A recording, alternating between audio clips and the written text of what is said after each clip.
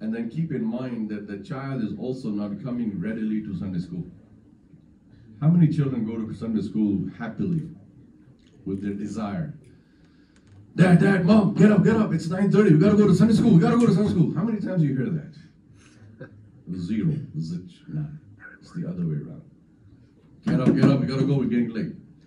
So, the reason I bring this point up, for Sunday school teachers, the biggest challenge is to bring a unharmonious child into harmony in the class. Number one, they don't want to come to Sunday school. Number two, their parents force them in the car on Sunday morning.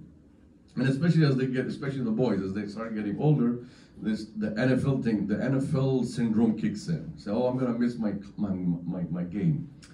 And then so many things happen that makes the child very, very reluctant to come.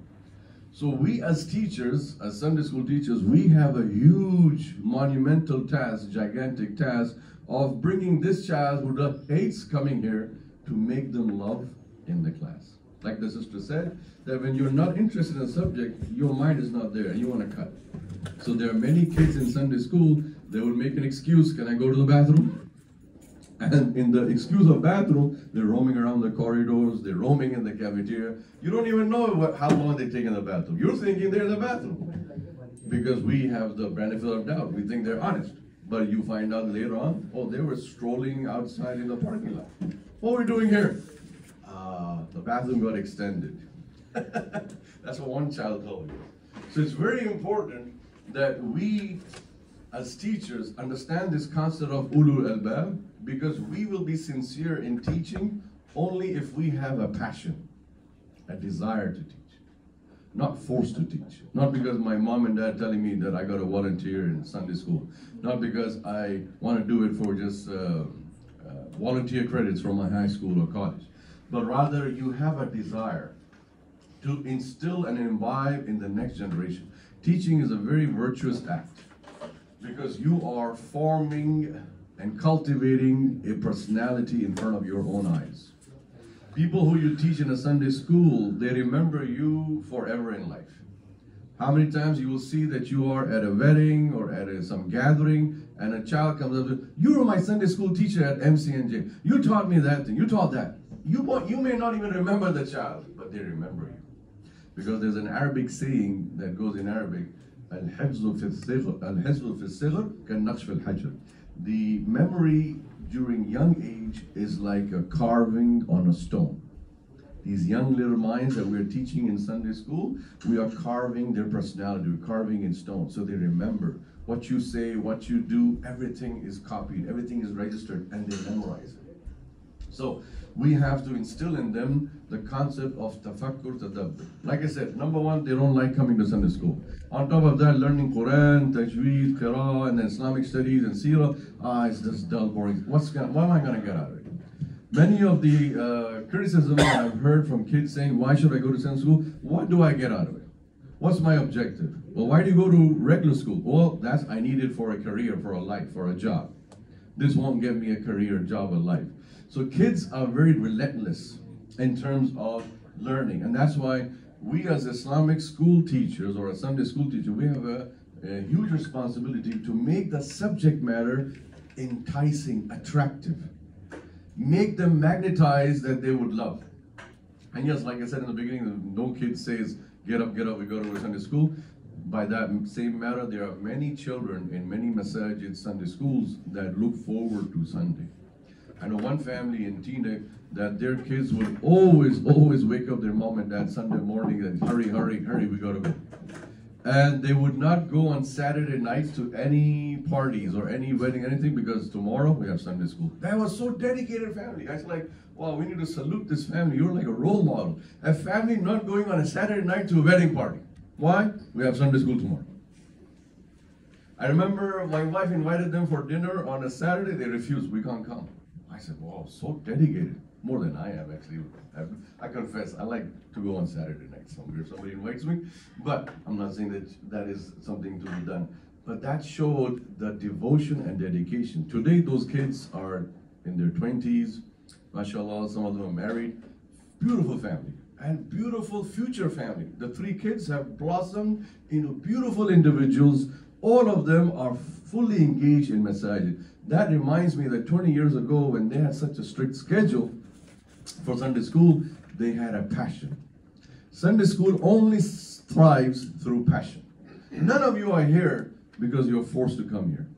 Each one of you have a desire and passion. I know Brother Najib always has that danda on top of your heads that, okay, you gotta teach Sunday school. But the fact of the matter is, deep down in your heart, Al-Bab, deep down in your heart, you have a desire to contribute to the Muslim Ummah. Because nobody can force no one to teach on a Sunday morning in school. It comes from the heart. And for that, kudos and, congratulations, and very, very, it's very, very heartening to know that there are individuals who want to sacrifice their Sunday morning moms and dads and, siblings and others who would like to come and help. So one of the things that is very important, and when it comes to Ulul Albab, is the concept of being habit forming. See, what you teach your kids in Sunday school, it becomes their habit. Many adults say, my Sunday school teacher taught me this. My Sunday school teacher showed me this or told me this, and it registers. So we got to be very careful what we are teaching, and it's authentic, it's credible, it's supported by Quran and Sunnah. It's not like a bid'ah, it's not something that is a weak hadith, or it's something that is unauthentic or inauthentic, whatever the case may be, because that will then create more problem for that young mind, because that young mind will become an adult, they'll keep registering that thing. Now, what is the purpose of Albab? That Allah tells us in the next ayah. That Ulul Albab are those people الذين يذكرون الله قياما وقعودا وعلى جنوبهم ويتفكرون في خلق السماوات والأرض ربنا ما خلقت هذا باطلا سبحانك فقنا عذاب النار. This ayah is the deep core crux, pivotal issue of ilm, knowledge in Islam. Any knowledge in Islam that we teach, the purpose is to make them remembering Allah subhanahu wa ta'ala. Remembering Allah doesn't just mean you say subhanallah, alhamdulillah, Allahu Akbar. Remembering Allah, yadhkurun Allah here also means that the knowledge that they acquired, they processed it, they digested, absorbed it, and then did what? Transformed their personality. No knowledge is good if your personality is not changing. No knowledge is good if your character is not improving. No knowledge is good if your behavior doesn't enhance, become better. How many kids, they enter Sunday school in kindergarten or pre-kindergarten, they exit Sunday school by what, 9th, 10th grade, and they're still the same. The same bad habits that they entered at age 5 or 4 is the same bad habits they have at age 15, 16. What did they get out of Sunday school? 0. Now, is that the fault of the teachers? No. Is that the fault of the school? No. Is that the fault of the system? No. Where is the fault? The fault is in the communication. And that's what we're learning here today. How can we communicate better to the kids in class so that they become individuals who have refined their personality, who have changed their personality. They become a better human being, better individual. Because Sunday school cannot make somebody totally Islamic. It's only 2-3 hours a day on a once a week, and that also roughly 30 weeks, 32 weeks in a year, you have that minus the holidays and other things. So you're almost about 24, 26 weeks. In 26 weeks of 2 or 3 hours, you can't carve a personality. Even the Islamic schools are struggling, who have full-time Islamic schools 5 days a week. They can't carve out personalities. I've taught in a Ghazali high school 9 years myself, 9 years back to back straight, from 2000 to 2009. And I could see kids, high school kids, 9th to 12th grade, totally out of Islamic character adab. Parents are thinking, I'm paying $500, boom, they go in this building, they come out like a product of a factory, refined. But I know how many times their child curses, how many times their child watches things that are totally unethical. But the parents are in oblivion. So character forming comes from the passion of the teacher, how to instill and imbibe in that person, and the desire for the person to change. And that can only happen, what Allah says in this ayah, that ulul albab are those people الَّذِينَ يَذْكُرُونَ اللَّهَ قِيَامًا وَقُعُودًا وَعَلَى جُنُوبِهِمْ. They are constantly thinking about Allah subhanahu wa ta'ala. يَتَفَكَّرُونَ فِي خَلْقِ السَّمَاوَاتِ Well, although Allah says here that they think about the creation of the heavens and the earth, but it really extrapolates to everything. That they think about their wujud in this earth. They think about their existence. Why am I here? What's my purpose in life? What am I doing here? If we can teach these little kids who then grow up to be big on Sundays that you have a purpose in life. Know your purpose in life. You have a mission in life. Understand your mission in life. You have a goal to achieve in life. Aim for the goal of your life. And you have a target to reach. So reach that target. These are 4 things we have to do for the kids. Know your purpose in life. Okay, that's very important. Understand your mission in life. Purpose is different. You understand the purpose. That translates into mission. And I know my purpose. Now, how can I make it a mission? What is a mission? It's your daily struggle, the daily grind, in and out. Once you know that, then you also have a goal to achieve. So I need to know what's my goal, Jannah. And I have a target. The target translates the goal on a day-to-day, week-to-week, month-to-month basis. I need to get to Jannah, but this is my lifespan, age 0 to 70 or 60. I need to achieve that target within that lifespan. And that's how it happens. So what are the characteristics of people? What kind of children we want to become in the Sunday school? That they are remembering Allah subhanahu wa ta'ala, just not the physical dhikr of subhanallah, alhamdulillah, but also contemplating on the knowledge that they're acquiring.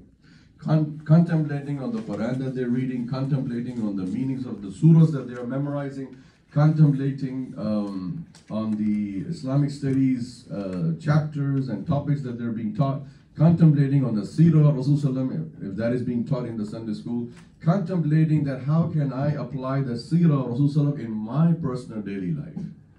Then only you can see people of albab, that they use the knowledge, ponder and think, tafakkur, tadabbur, and then they apply it in their life to reach that. Okay? So inshallah, I'll send this to Brother Niaz, the PowerPoint. He'll send it to you in WhatsApp, so you'll have that. You don't need to write it down. So one of, like I said, having a purpose of life, and the most important thing is having taqwa. The real root of the knowledge of Islam is to build taqwa. Taqwa in the heart and mind and soul of the person. That these kids become more muttaqi. And what does it mean to become more muttaqi? When you start seeing the child, oh, we're not allowed to do this. My teacher told me this is haram in Islam. Or my teacher told me this is not appropriate in Islam. Restraint. When the child begins self-restraint, as young as 5 and as old as 15, you know you did your job right. Because if the child doesn't have self-restraint, if the child is still very, very, how should I say, stubborn, rigid, timid, the child is very, very aggressive, boasting, that means we haven't instilled taqwa in them. The opposite is that child is self-restraining, withdrawing from all munkarat, from all evil, from all ism, all sins, and visually you can see that in their language, in their body language, in their other aspects of it. And one of the most important things, which is that the goal of Islamic knowledge is to make selfless individuals. See, kids, when they come to learn in Sunday school, they're coming from the system. Remember, 5 days a week they're going to public school. And they're not going to Islamic school. That's why they're coming to Sunday school. So 5 days a week, day in and day out, they're being brainwashed, programmed with all the kharafat, with all the bad things that's going on in public school. We all know. We've gone through that. So for 5 days of that poison and venom that's feeding into them, and then 2-3 hours on a Sunday to debrief them, debug all of that. The antidote is not big enough for the poison that is being injected in their minds and souls. So what do we have to do? We have to always have a positive attitude towards everything. One of the biggest mistakes that I've seen many Sunday school teachers done, male and female, young or old, being very, very critical of the child in the class, either privately or publicly, taunting and teasing. Children run away. They'll stop coming to Sunday school. There's nothing binding on them to come to Sunday school. So one of the biggest tasks we have, the biggest burden we have as Sunday school teacher, is to make it so playful, joyful, attractive that they desire to come to class. They want to go to Sunday school. They are not turned off. And usually when somebody's teaching first time in Sunday school, they're very critical of the children. They're very comparative, like they compare, oh, look at him, how he's doing it, oh, look at her, how she's doing. Please do not compare children. That's the first thing of teaching 101. Do not compare kids, especially in class, in public. That's the biggest turnoff for the child, because they'll just become shut off, introvert. They will not open to you.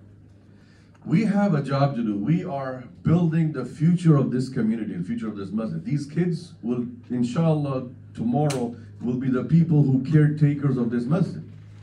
So we need to raise individuals. You know, we see about adults fighting, adults having disagreements, adults, having a ruckus in a masjid. Where do these kids one day will become adult? If we don't teach them today, if we don't train them today, tomorrow these same boys or girls will be moms and dads and fighting in the masjid. So we failed in that context. So what do we need to do for them? Always be optimistic, always have a positive attitude towards everything. Even if the child dropped something, even if the child didn't do their homework, even if the child came late, even if the child came sloppy, dragging his backpack, which is all broken and torn, be positive in everything. Because that is what ulul albab do. See, ulul albab, like I said, deep core thinking. What does deep mean? They look at the bigger picture. They're not focusing on this child, this Sunday school, this class. They're looking, this is a product of my ummah. This is the future of my ummah. So if I keep a healthy, positive attitude on this child, he or she will inshallah grow up to be a positive individual. The ayah that is telling us from this ulul albab, that يَتَفَكُّرُونَ فِي خَلْقِ السَّمَاوَاتِ وَالْأَرْضِ. Look what the question Allah says. Allah says that they say a question, رَبَّنَا مَا خَلَقْتَ هَذَا بَاطِلًا. Oh my Lord, you did not create this world in vain, purposeless, aimless. Subhanaka. Glory be to you, Allah. Meaning you created this beautiful world for a purpose, and they're trying to understand what's my purpose in this life of this beautiful world. And that breeds optimism, being optimistic, being positive in everything.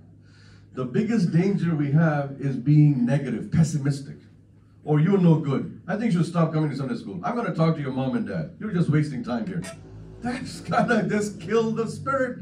It's going to kill the soul of the child.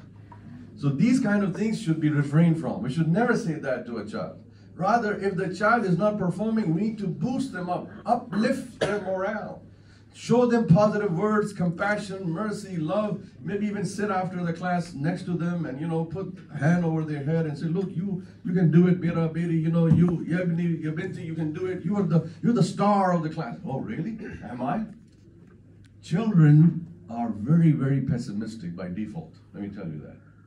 I've been teaching 22 years. From experience, I can tell. Children by default, whether full-time school or part-time Sunday school, they're always pessimistic. They don't believe in themselves. They have no confidence.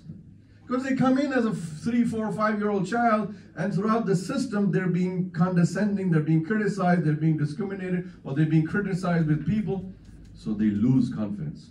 The biggest job of any teacher, whether volunteer teacher or paid teacher, is to build confidence. Yes, you can do it. I know you can do it. You got this. You have it. You have the talent. You have the skills. Really, teacher? You think so? Yeah, I know. I can see it. I can see the bright future. You're going to be this in the future. You're going to be the star of this ummah. You're going to lead. Like there was this one child, I remember in Teenage when I used to teach in Sunday school, he said, brother, I want to be the president of the United States. I said, yes, why not? And there were kids laughing in the class. I said, hey, be quiet. Why are you laughing? What's the joke? What's the fun? He wants to be it. He will be it.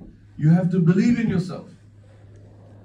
And now that person, he ran for the township council last year, and he got into the council. So he's climbing up his ladder. 20 years ago, he's a small kid. He said, I want to be a president of the United States. He is on that path to going. Why? Because we believe in them. We instill positivity. That is what ulul albab do. They bring positivity. If you be positive and act positive, that's all you need to do as a teacher. Simple. First rule of teaching, just be positive and act positive. Leave the rest, it will come through. Because in teaching in Sunday school is not like a professional job that this is part of your career. You're going to become a career teaching like in Islamic school or some other public school. So the thing is that a lot of times we are not aware of many of the pedagogy and the other stuff that's going on in the classroom. So it's very important to understand just one thing, that we are here to be positive. We're here to be optimistic, and we will deal with everything in a positive manner. Negativity is not part of any school. Negativity is not part of any teaching. Negativity is not even in the Quran. Allah talks about insan in the Quran, so many ayat, so many surahs. Did you ever see Allah talk negative about insan? He always talks positive about insan. Yes, there are ayats that Allah warns about Jahannam and punishment and things, but the goal Allah always shows in the ayat, you can do it. Come to Allah, ask forgiveness, repent to Allah. You know, Allah is forgiving, Allah will forgive everything. What is all of that? That's positivity. Don't give up hope. Don't be hopeless, you know. Don't be sad and depressed. Allah says, وَلَا تَحْزَنْ. Do not be sad and depressed. وَأَنْتُمُ الْأَعْلَوْنَ إِن كُنتُم مُؤْمِنِينَ. You know, that's what Allah subhanahu wa ta'ala says. So that is very important to understand. Let's go to the next thing. Any questions so far?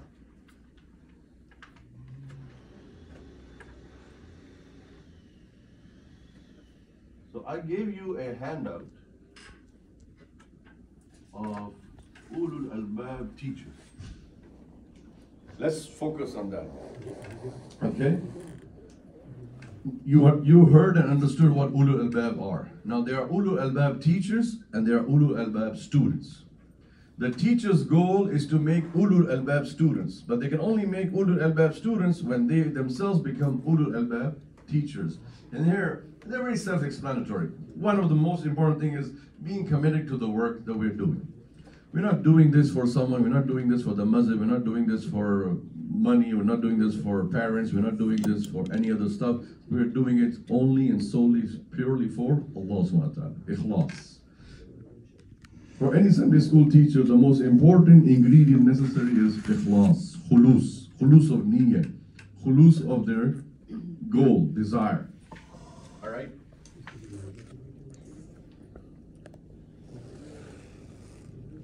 And remember, when you are committed to work, when you have ikhlas and khulus, automatically with that will come compassion and, you know, passion for the work, you know, always being enthusiastic, positive energy.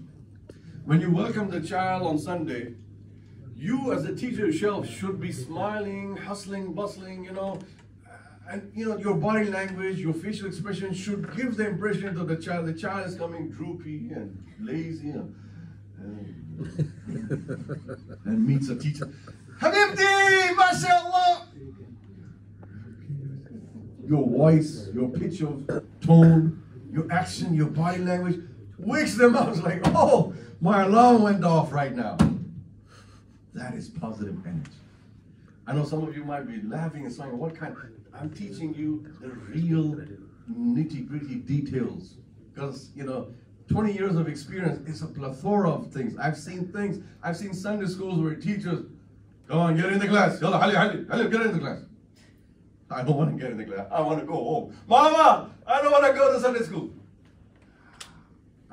When I give these examples, they're examples of real life teachers that I've seen do. Because I've been to many Sunday schools as a teacher observer.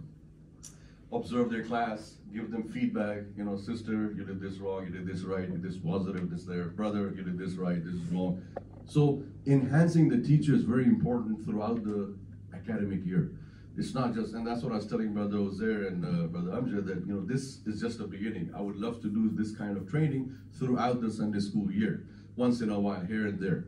And I would also like to teach individuals during the Sundays when I observe the class, and look, how you, because your growth, your success is our success. We're all one team. We're one masjid, MCNJ. So it's not about who succeeds, who fails. It's we all succeed together or we all fail together.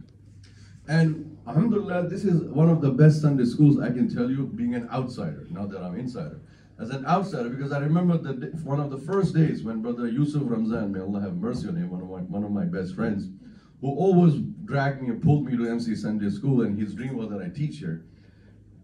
I saw him how he built with the other brothers, you know, not mentioning names, all the brothers and sisters, and also with Kausar Bhabi and how his wife, they built this from day one, from scratch, from, you know, back in the 90s.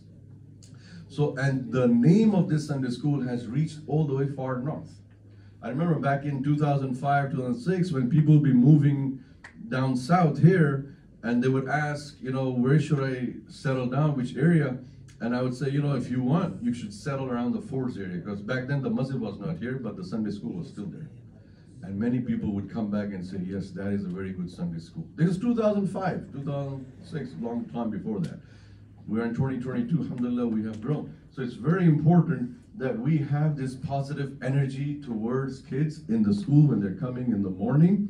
And of course, like I said earlier, don't speak negatively about them. Be always encouraging.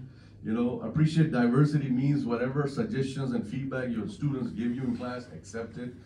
Questions, they have a lot of questions. Don't bury the questions. Make a system where they can ask a question and you can answer them. Because not answering questions in a Sunday school class, whichever the class is, whether it's Seerah class, Islamic studies, Quran, or anything, it will just keep that question in their mind rolling, and then they would not be positive again to ask a question. And one of the most important Ulul Albab teachers are that they have a very high threshold of tolerance. Tolerate everything. Don't react, act. Don't react. Because reaction breeds more negativity in society, in the classroom itself. So that is very important. And then you foster caring nature. Where is it? Where it go?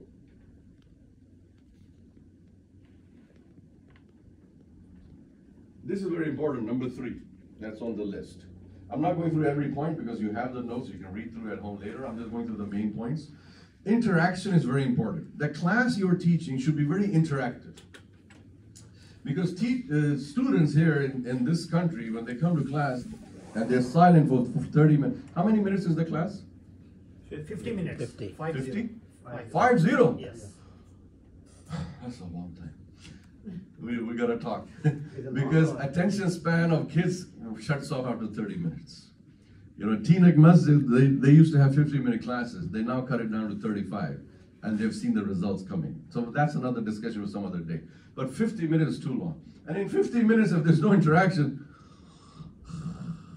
because remember last night they went to the walima and came back at 1 in the morning, they haven't slept. So now it's very good. Teacher, you go, continue. 50 minutes of lori time. Lullaby, lori.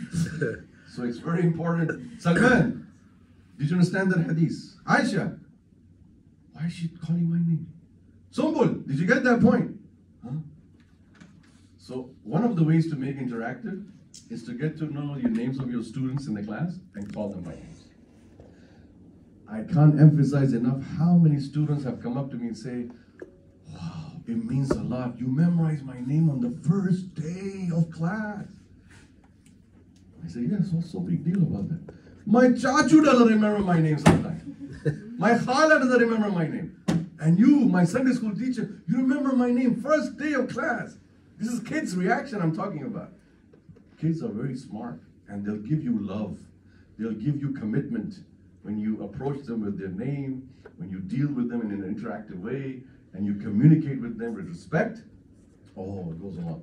Many teachers complain about discipline. Oh, this students are very, very indisciplined. We'll come to that slide. That's another topic that is part of this workshop about classroom management. How do you do classroom management? And the teachers who complain about discipline, I say, you know, the reason you're complaining, sister or brother, that there's no discipline in your class is because you're not communicating properly with respect to the child. I could tell. There's a litmus test. Because what goes around, comes around. If we as adults and teachers give respect and high respect to kids, they will be obliged to reciprocate that. Rasul said in the hadith, "Man lam yuwaqqir kabirana wa la yarham saghirana, fahuwa laysa minna." Whoever does not yuwaqqir min tawqir, whoever does not respect and honor our elders and doesn't shower mercy, yarham saghirana. So what is he telling us? The elders, the adults, have compassion, have raham, have rahmah. You know, the more rahmah you show, that's a way of showing respect to the individual, the youngster. And they will give you back what? Tawqir, wiqar, you know, honor. Yes, I love that teacher. She's always positive. I love that teacher. He's always respectful to me. Never. Even if I did something wrong, he would be very polite, very gentle. Very gentle is the word that many kids use. From the ayah in the Quran, Allah subhanahu wa ta'ala says in Surah Al-Imran, فَبِمَا رَحْمَةٍ مِّنَ اللَّهِ لِنْتَ لَهُ. فَبِمَا رَحْمَةٍ مِّنَ اللَّهِ لِنْتَ لَهُمْ وَلَوْ كُنْتَ فَظًّا غَلِيظَ الْقَلْبِ لَانْفَضُّوا مِنْ حَوْلِكَ. Allah is saying about Prophet Muhammad in this ayah, as a teacher, Prophet as a teacher, Allah is talking about him. That from the rahmah of Allah, you are Muhammad لِنْتَ لَهُمْ. Lean means kind, gentle. It was the mercy of Allah that He made your heart, Muhammad so soft that you were gentle and kind and inclined towards them. For if you were, O Muhammad with a stiff heart, وَلَوْ كُنْتَ فَظًّا غَلِيظَ الْقَلْبِ, if you were having a stiff, hard heart, لَانْفَضُّوا مِنْ حَوْلِكَ, they would have run away from you. How many times kids run away from teachers? It happens a lot. We did so many times when we were kids, because we could sense that rigidness, timidness. Teaching cannot flow from one soul to another soul without lean. Shafaqa, mahabba, uns, gentleness, kindness, love, compassion. Rasulullah, when he was teaching the Sahaba, he showed so much love, so much compassion. Even the people who were badtamiz, who were sul adab. Like that famous hadith, when a man came, Rasulullah was sitting in a majlis, and there were all Sahaba were there, and he was talking about a topic, and a man came, Baddu Arabi came, and he came in the masjid, he saw people sitting, he just stand over there, Ya Muhammad, akhbirni an as-sa'a. Just like that, no respect, nothing, no ihtiram. Imagine a kid today in America in a Sunday school telling that to a teacher. Sumbul, why should I come to Sunday school? No Miss Sumbul, no teacher, no staza, nothing. she would be probably freaking her slippers. What sandal did I wear today? Yeah, that's the right one I got today. For this blatant child that's asking, pronouncing my name. That's what this person did. Rasulullah ignored him. The Rawi of the hadith says the man repeated again. He ignored him. He's not even responding, ignoring him. The third time.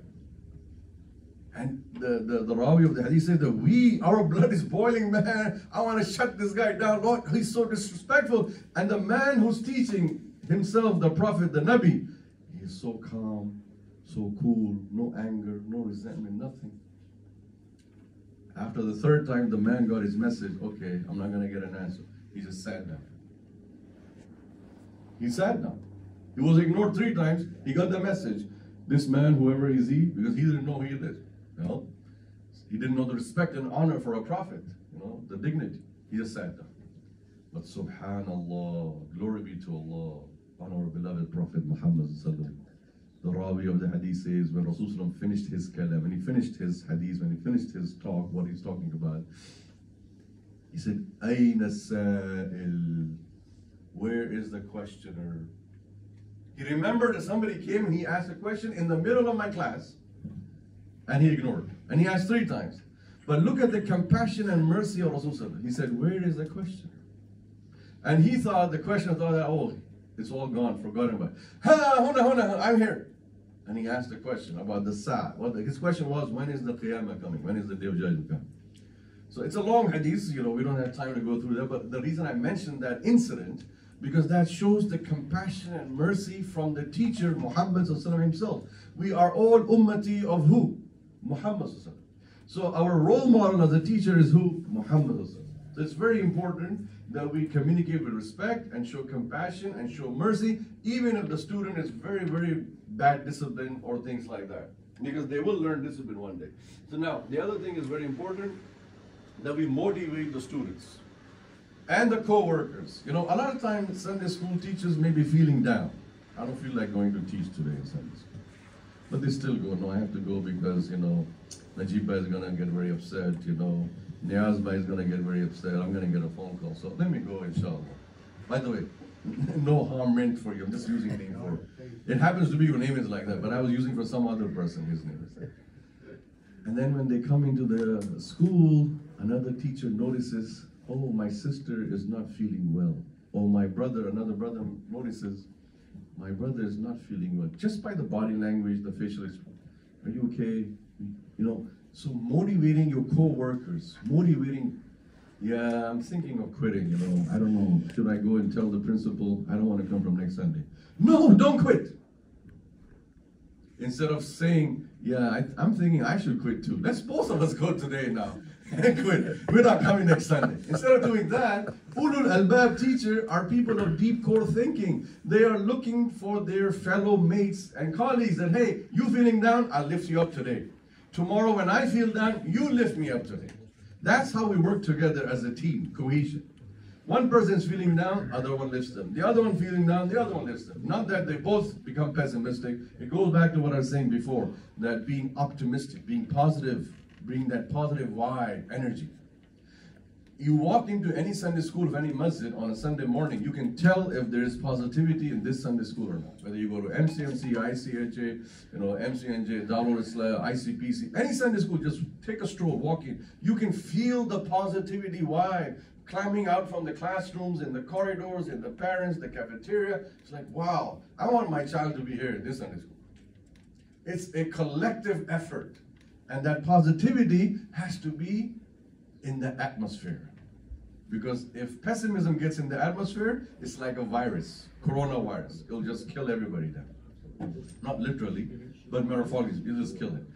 If you want to read a good book, as a side, I don't know if you are into reading books, but I always encourage people, especially teachers, I encourage them read books. Because reading books enhances your brain. It enhances your growth. One of the very good books to read is The Secret. To find the secret, read The Secret. By Rhonda Byrnes, R-H-O-N-D-A, Byrnes. You can just Google it, just type in The Secret Rhonda, it'll come up. Nice small book with a red color in the middle. It's a very small, nice book, only a few chapters. But I went through the whole cover to cover of the book, and I came to this understanding. What she is saying, what Rhonda Byrnes is saying, is basically Ulul Albab. She says that each one of us, I'm just giving you the khulasa, conclusion of the whole book in a nutshell, but you should read the book because you really enjoy the book. It's an amazing book. She says that each one of us, she's not talking about religious people, she's talking about individuals, human, insan. She says each one of us as insan, we have a magnetic charge. Either it's positive or negative. So optimism, positivity will breed positivity. Pessimism, negativity will breed negativity.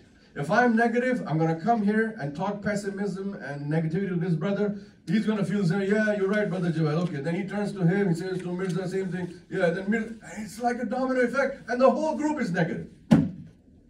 And the opposite, she says, if we bring positivity and positive energy, and we give that positive vibe to another individual, they receive it, they get that magnetic charge, they give it to the next one, and then the next one, and the whole group is positive.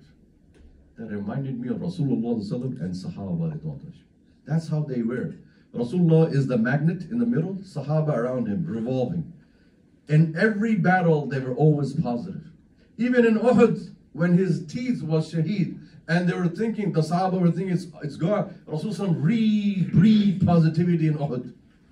He started saying one loud word, Ana Muhammad, Ana Hay, Ana Muhammad, Ana Hay. I am Muhammad, I'm alive, I'm alive. Because rumors started spreading in the battlefield, Muhammad died. So just one slogan, one word, started breeding positivity. They regrouped, regained, and repelled the Quraysh back to Mecca. So Rhonda Byrnes says something which is exactly in line with our Islamic philosophy, our Quran. It's a shame that a non-Muslim like her, she knows we don't know this. We have the Quran, we have the Sunnah. We should be talking about this. Some Muslims should have written about this. And that's what she says, the secret.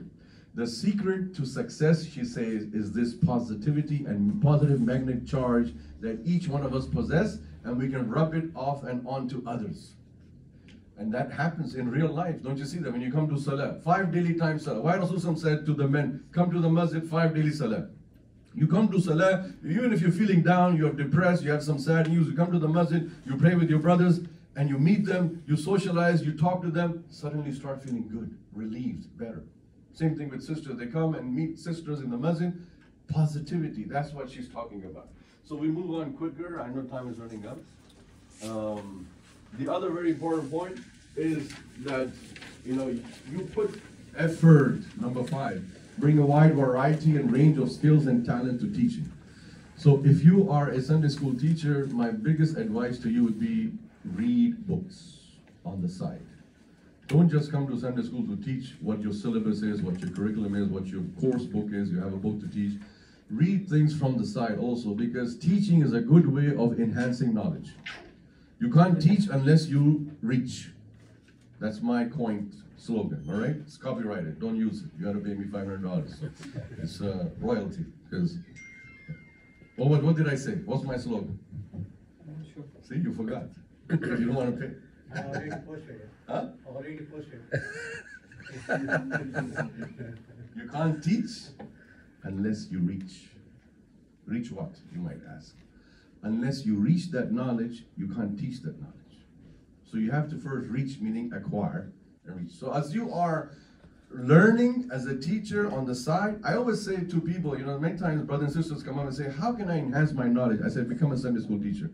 Brother, I'm asking you how to increase knowledge, not how to teach. I said, no, once you become a teacher, you will start reading books, you start acquiring, preparing lesson plan, curriculum, syllabus, tests, quizzes, this and that. You will research, you will go online, you will get a lot of knowledge in.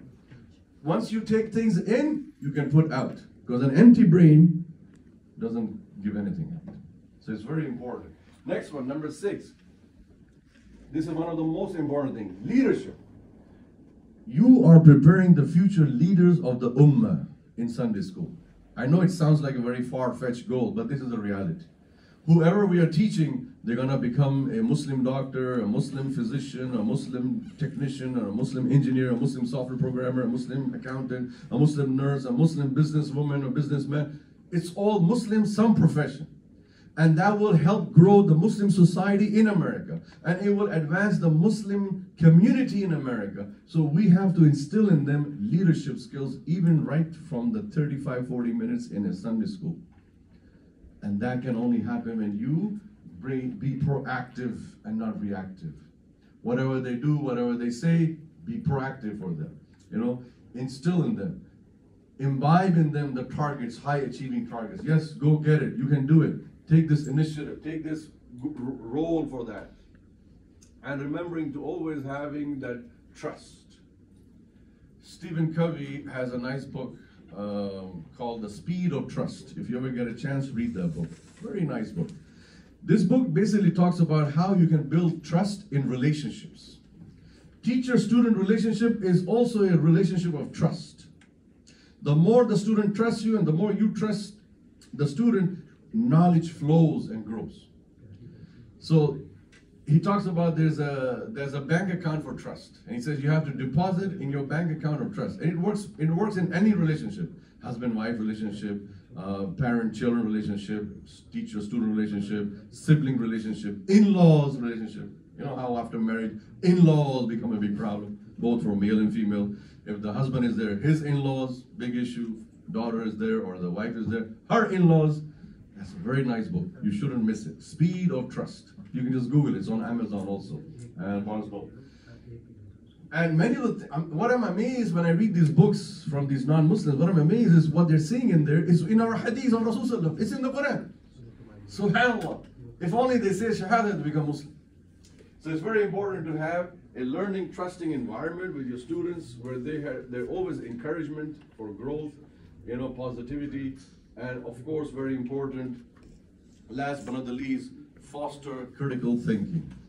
Whatever lesson you have planned, always during the lesson in the interactive, pose questions. Provoke their thinking. The more they will think. See, back home in our Muslim countries, the concept of teaching was memorization, ratification, just memorize loads and loads of pages memorized. And that really never helped. It never refined the character of the person. What really helps the person is you foster critical thinking. What you teach, make them also question it and ponder and think. That's what ulul albab people are. They are people who instigate thinking, pondering, tafakkur, tadabbur. That the child thinks about that seerah chapter they learned about Prophet Muhammad Sallallahu Alaihi Wasallam. The child thinks about that adab, the etiquettes in Islamic studies class that they learned. The child thinks about that tajweed rule, that why is ghunna over here? Because they'll remember that the tajweed rule more if they do critical thinking on the rule itself. If they just memorize that, okay, when the ba is here and the mim here, we're going to do that. If they just memorize that, they might forget when they're doing the practice of the tajweed. So everything we teach in Islamic Sunday school environment, it has to be in a critical thinking format that the child thinks that. So, let's go to now.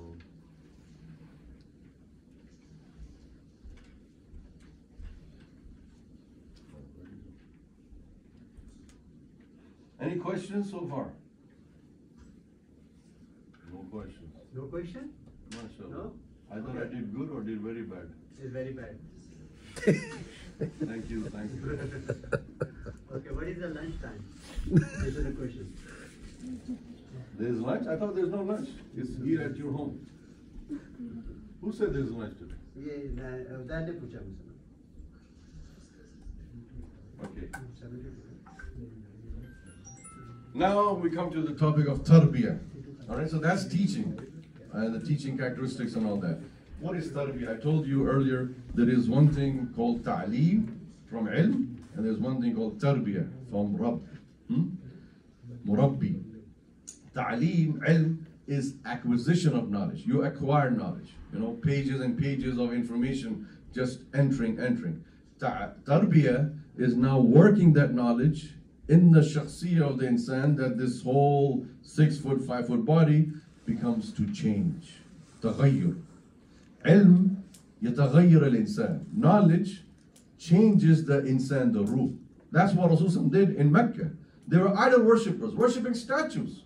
He brought Quran, wahi from Allah, ilm. And then he worked on the souls. The same people who were burying their daughters alive, they were now ruling the whole world. Khalifatul Ard. Can you imagine? People burying daughter alive. Ignorance, height of ignorance, height of hatred for your own blood and flesh. But look what knowledge, ilm did to them. Tarbiyah.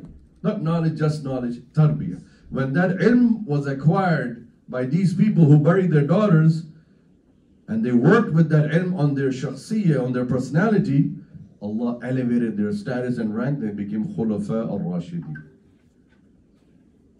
That famous incident you may heard in many times in history of Umar ibn Khattab, when he was crying one time in the masjid as a khalifa, and somebody asked him, he says, I'm remembering the days of Jahiliyyah, days of ignorance, when we were so ignorant. He said, what do you mean, Ya Amir al-Mu'mineen? He said, we used to bury our daughters alive. And look, today Allah has made us Khalifatul Ard. We have the whole command of this earth.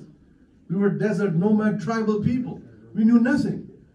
And Muhammad came and taught us ilm and brought us away from Jahiliyyah into ilm, into tarbiyah. And that mentoring.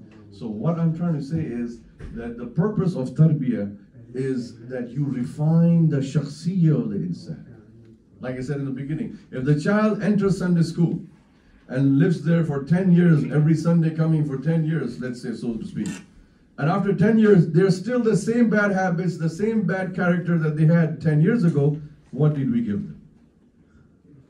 What did we give them? Just bunches of papers, exam, tests. Oh, you got 99. Okay, very good. What's the big deal? But my character didn't change. My akhlaq didn't change. I got a 99 on my seerah. I got a 99 on my Islamic studies. I got 100 on my Quran. My Quran teacher is giving, mashallah, bravo, 100. But I curse, I cheat, I deceive. There is no khuluq. There is no tarbiyah. So biggest thing that we have to do in Sunday school is having meaningful, purposeful learning, effective learning. You know? And for elaboration of these points, I have sent Brother Niyaz, I think he forwarded to you all. There's a very nice PDF article called the Tarbiyah Project. Please, when you get a chance, read that. It's about 14, 15 pages by Dr. Dawood Tawhidi. Back in the 70s, he worked very hard on the Tarbiyah Project right here in Philadelphia. He was a Sunday school teacher. He was a professor in Temple University. He used to teach in university, and he used to teach on Sunday school. He came up with a curriculum back then, late 70s, and he wrote this thesis. This was his doctorate thesis, the Tarbiyah Project. He goes into depths in detail how you can instill Tarbiyah in awlad. So I'm just giving you the crux, the top of what his thesis is about. So one thing is very meaningful, and the student should feel that they're content, what they're studying is worth learning. Remember what we said, cutting class in the beginning? Why do kids cut class? They have no worth in how they're spending their time inside the classroom. They'll say, oh, I'm better off outside. So when they have a purposeful, meaningful, worthful learning taking place, they will never cut class. They won't even want to go to bathroom. I remember in one Sunday school, the boy was constantly on the chair going like this. Salman, are you okay? Yeah, I'm okay. As soon as the bell or whatever, they had the system over there to announce the classes, the period is over, now change, Salman got up and said, shh, he didn't even ask anything. Where did he go? Guess. Bathroom? Yes. And then you ask Salman, why did you keep holding it? You could have just asked the teacher. No, she was teaching very important thing. And I did not want to miss that. Kids are very innocent. You know, when you give these little kids, I mean, I love teaching. I mean, I'm by profession a teacher. Imam is second. When you listen to these young voices, you feel so, I get really excited when I meet kids and youth, you know, in masjid or anywhere. The answers they give you are so genuine and authentic and innocent. And it's very, very eye-opening. I learned from Salman, from his answer, that look, if the teacher is teaching something very, very valuable, he will delay going to the bathroom. And how many kids always want to go to the bathroom? We just start, all right, open up your books, please, page number 4. Yeah, what's wrong? Bathroom? We didn't even start. Yeah, but teacher, why didn't, now here comes the reactive teacher. Why didn't you go at home, huh? Your mom and dad don't let you in the bathroom? Or you only got one bathroom in your house? Is that a problem? Why should I interfere in somebody's private business? You have one bathroom or 2 bathrooms in the house. That's not my job as a teacher. Again, I'm not criticizing any Sunday school teacher, but these are real life things that have happened in a Sunday school, and we need to learn from others' mistakes. Then that's not a good way of teaching or taunting or criticizing the child. Because if the child has to go, it has to go. Do not stop them unless you think that they're just fooling around. That's a different issue. Then you have the principal, vice principal, administrative thing that you use that. Integrative. Whatever we're teaching, make it very integrated in their life. They feel like I can apply this, I can do something with it, you know? It has to be engaging for them. Because if they learn abstract knowledge, yeah, this hadith is there. Thank you, teacher, teaching me this hadith in the Islamic Studies class. Oh, this incident of the seal of Rasulullah, you know, when he was carrying the bags of that old lady. Yeah, thank you for teaching me that. But what's the integration in my personal life? What do I get from this hadith? What do I get from this incident of Rasulullah? What do I get from this ayah? What is in it for me? And that integration has to come in your lesson planning. The night before on Saturday night, when you're planning your lesson for tomorrow, Sunday, you make main points. You know, some other day, we'll do a workshop just on lesson planning. How to make a beautiful lesson plan. Because the most strongest weapon teachers have in classroom is your lesson plan. If your lesson plan is awesome, you will never have discipline issues in the class. No fidgeting around, no nothing, because you're just going with the flow, and your lesson plan is all programmed to finish in 50 minutes. Class is 50 minutes, so the lesson plan is designed in such a way it'll finish in 50 minutes. Because there's no filibuster in lesson plans. You know that. You know what a filibuster is? Come on, are you an American citizen? Do you take your oath? Do you get a blue passport? You should know. What is a filibuster? Like a delay to hold up time to fill up. Yeah, that's what Congress people do. Congressmen, congresswomen in the Congress in Washington, D.C., they put filibuster to delay the bill to be voted for to get passed because they just want to elongate it. Senators do that. Third, very important, like I said, value-based. That whatever we're teaching is part of the adab, akhlaq of their daily life. And there should be an observation that the teacher is observing that things are progressing and changing. The adab, the akhlaq, the khuluq of that child in your class throughout the Sundays is improving. So four Sundays ago, they were here. 4 Sundays later, they're here. 5 Sundays later, they're here. You know, another 10 Sundays later, they're here. If you don't see that akhlaq progressing, that means our teaching has some hole in there. There's value missing out over there. Kids get bored very fast in class if there's no challenging stuff. So it's very important that in your lesson plan, there should be things that challenge their knowledge, challenge their intellect, challenge their talent, and challenge them. Because even if it's one thing is challenging, it will make them think a lot and examine and be more prepared for the class next time when they come next Sunday. And very important to be active. Active in the sense that they translate the learning into actions. All right, what is the take-home task from this lesson today, class? Tell me. So one boy or one girl raise their hands that we can do this from this thing, we can do that. Very good. Practical, pragmatic solutions. Extract it from them. Instead of you giving them the activity, ask them what they can do from this lesson that they just learned in there. And like I said, of ulul albab, deep knowledge, make them ponder and think. Of course, they're not going to do the homework because that's the tradition. Sunday school kids never do homework. You ask them every Sunday, did you do the homework I gave last Sunday? No. So give them homework that is practical, not more than writing and all that. Because if they implement those practical steps at home, learning takes place. Learning doesn't just happen when you have lined paper filled up every Sunday and you mark and grade that. It's better to have a practical homework where they come back next Sunday and say, yes, I did this in my home the last 6 days. I did this with my dad last 6 days. I did this with my mom last 6 days based on the lesson we learned last Sunday. And the parents will also appreciate that. Wow, this Sunday school teacher is very pragmatic, very productive. Because instead of giving just loads and loads of paper of homework, my kids are practically doing something. There's an activity taking place at home. I'll give you a small example.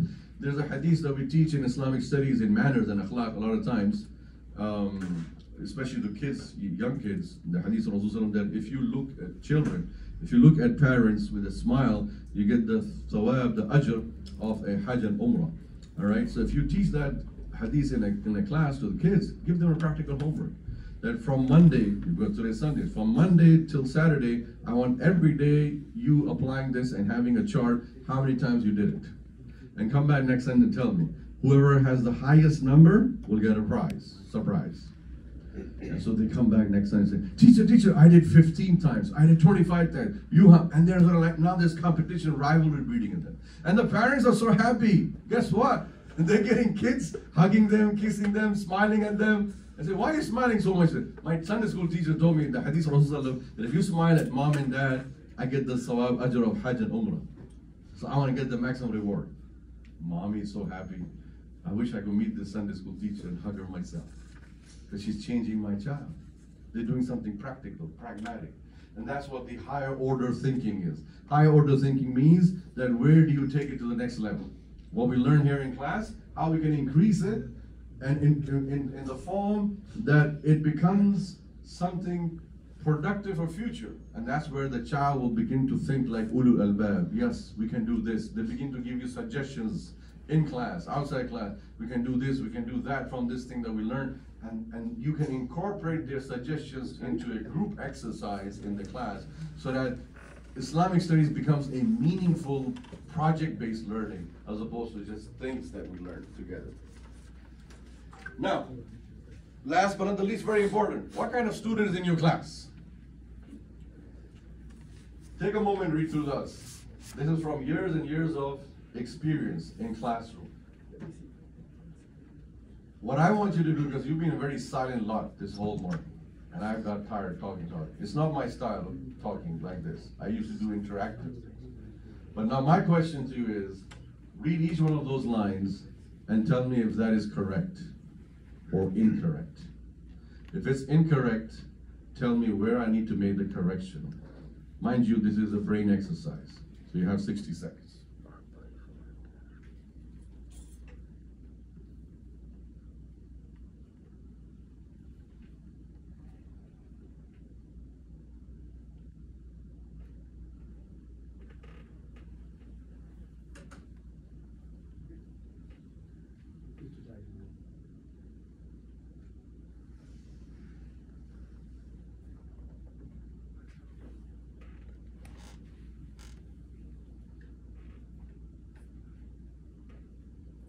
Please turn off your cell phone, brother.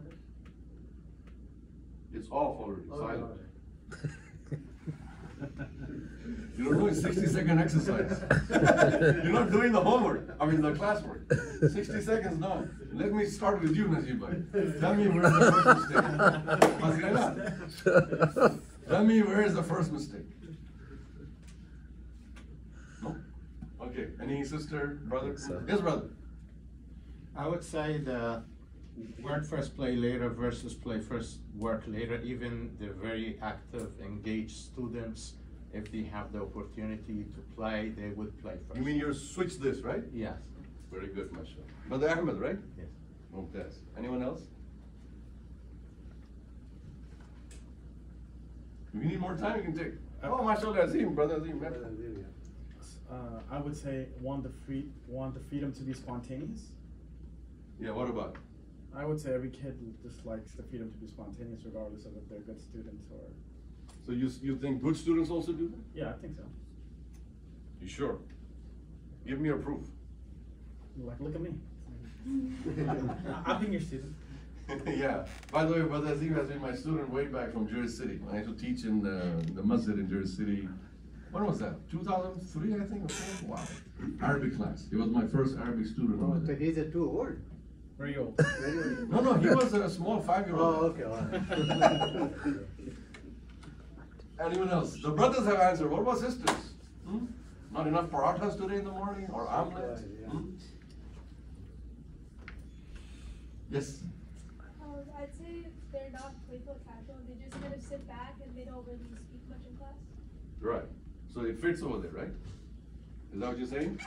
Or is I that was wrong? saying that there's also lazy students that just don't talk. They're not even playful. They just kind of distance themselves from class. True.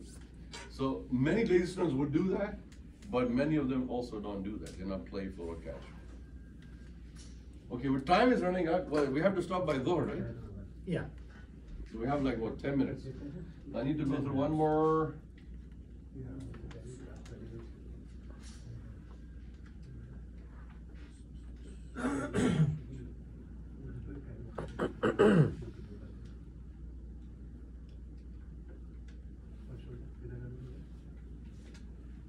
How many of you said you're doing the first time teaching?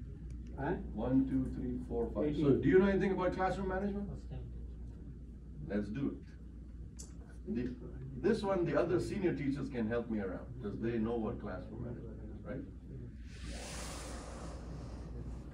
This is your spine, your backbone of teaching in any classroom management. If you don't have this, you can't be a teacher. Okay? What is classroom management?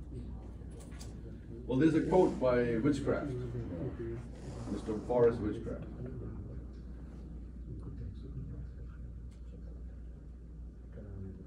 Very meaningful quote. If you not as a teacher, if you as an individual, as a shakhsiyah, are important in the life of a young child, you have achieved your goal as a teacher. Khalas. That's the best thing you've done. Don't worry about how many exams you had to grade. Don't worry about how good a teacher you were or what the kids thought about you. If you had a purpose and meaning in someone's life, you did it. You achieved it. Alhamdulillah. So, what is classroom management? A lot of times people say it's effective discipline, but it's more than that. It's not just disciplining the children inside the classroom when they're sitting together or separately or whatever the case may be, but it's more in terms of we, the teachers, are prepared for class. I can easily tell a teacher is prepared today for class or not, just by walking in the door and seeing him or her what they're doing. It's so easy to detect. Because an unprepared teacher, number one, as soon as anybody enters to observe the classroom, like principal, vice principal, or someone, they become nervous and jittery. That's the first sign they're not prepared today. Because you are cool as a cucumber if you're prepared, well lesson planning, well prepared, everything in and out on the fingertips, you know? So it's very easy. And of course, if you are motivating the children, the students in the class, that means you are well prepared too. And you're providing a safe, comfortable environment for learning. What does that mean? It means that you are not wasting time in disciplining the child on the chair or the table. It is estimated by educationist gurus that a teacher that spends 10% of her class time, at least 10% of her class time, just disciplining the children in class, that means they are not prepared. Because our time as a teacher in class should be going into teaching, learning, progression, not in just disciplining them. We're not there to discipline the child. because that is secondary. That happens automatically when you manage the class. When everything is laid out, the step-by-step thing, what we're doing today, what we're achieving, what's the project, what's the exercise, what's the topic, what's the subject, everything is laid out. That classroom management is so beautiful that discipline doesn't even take any time. And if there is anybody, like we said, the lazy students, if there's any lazy students trying to disrupt the classroom environment, they will automatically be absorbed in it because the progress is going so much. So it's very important to understand that. And most important thing in a classroom management setting is that you build the self-esteem of your students. They feel important in life. Never discredit anybody in the class, because everyone is valuable. Even the underperforming, less performing child in the class, even they are valuable. You want to have an example? You know, there are many dropout kids who never pay attention in class, but they end up becoming very good doctors and engineers. And sometimes their teachers are surprised, how did you become a doctor? In my class, you were always not paying attention. Well, because they were very hyperactive kids. They had attention span issues, and they had issues with focusing on things. But that doesn't mean they didn't have an intellect or talent or brain, mind. Just because a child is not paying attention in class doesn't mean they are brainless. They have a brain. It's we who have to engage in their brain. And that can only be done by creative, imaginative lessons. If you see 50% of your class is always fidgeting around, never paying attention, improve your game. Improve your game means improve your lesson plan, improve your planning, your productivity, your design of the class, the chapter that you teach. Improve all of that. You will see that these same kids who were not paying attention 2 Sundays ago are now not just paying attention, but they're now creative, coming up with creative ideas, solutions to it too. So that's very important.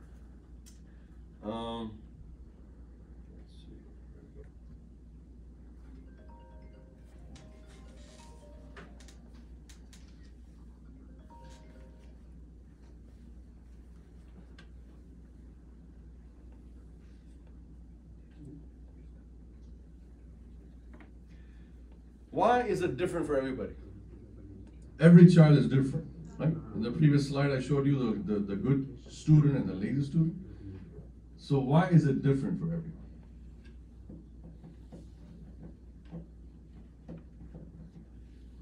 Does everyone learn alike? Everyone learns differently. Some may learn through reading. Some may learn through memorizing stuff. Some may learn through practicing something because their brain registers in different ways. So each one has a different learning habit. Your adaptability as a teacher, I know it's a Sunday school, so it's volunteer-based, but your adaptability as a teacher to different learning styles of students will increase your classroom management. You'll be better managing the class if you are doing that. So you have to sometimes vary your teaching styles. You can't have the same teaching style on Sunday, September 11th until Sunday, May 24th. Every Sunday is going to be varying different. If you are doing every Sunday same thing, there's something wrong in your teaching style. And many Sunday school teachers grow up and blossom to become a full-time teacher in regular full-time schools. Because they started off their career as a volunteer in Sunday school. They went through this process and processes, and they liked it, they loved it, and they liked the interactions. Hey, I can do something. And then by nature, they go into that line in their career. Remember the personality of the students, their attitudes, in the class that are there. Of course, not every management strategy will be working. You have to keep trying different strategies for different students. Some students, they might be changing their seating arrangement helps grow their learning process. Some students, you shift them to the front. They're much better paying attention because when they're in the back, they're not paying attention. Some students, they like writing stuff a lot, so you give them in that strategy. Some students, they like to memorize stuff a lot, so that's going in that direction. We'll pause for I think at that.